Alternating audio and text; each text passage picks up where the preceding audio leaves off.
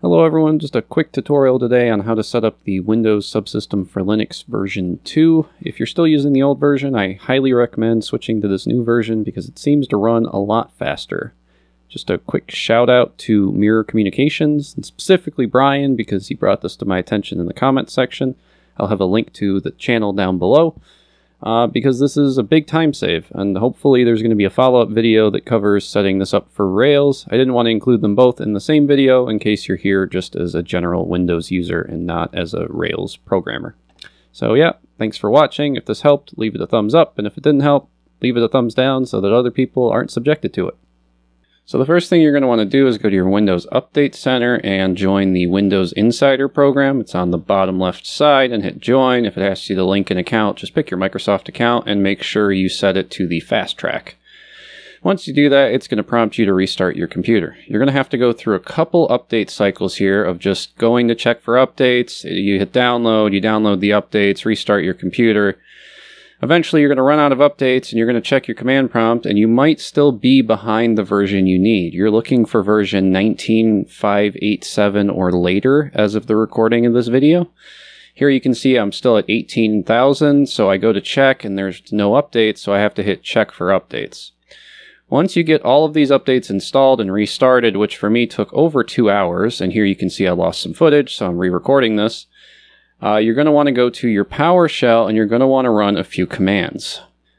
The next thing you're going to do is type these two commands, and I'll have these available in the video description as well as a link to the documentation page that I got these from.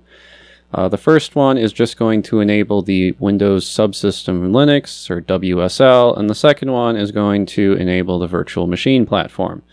Once you run these two commands, you are once again going to have to restart your computer. Once again, I've lost some video footage here, so I'm going to attempt to recreate this the best I can. The first thing you're going to need to do is open up your PowerShell and run it as an administrator. I'm not entirely sure if you need to run it as an admin, but it doesn't hurt to do so.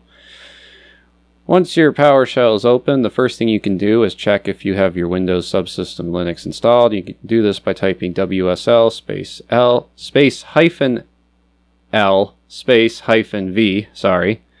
If you don't see it listed there as Ubuntu 18.04 or whatever version you want to use, you can go to your Microsoft Store, you can search for Ubuntu, and you can click on the latest version. For me, as the time of this recording, that is the 18.04 distribution. And once you've searched for it, you can hit install. Once you've installed it, you can go to your search window and search for the Ubuntu and run it. Once you run it, you'll get a setup prompt that asks you to make your user and your password.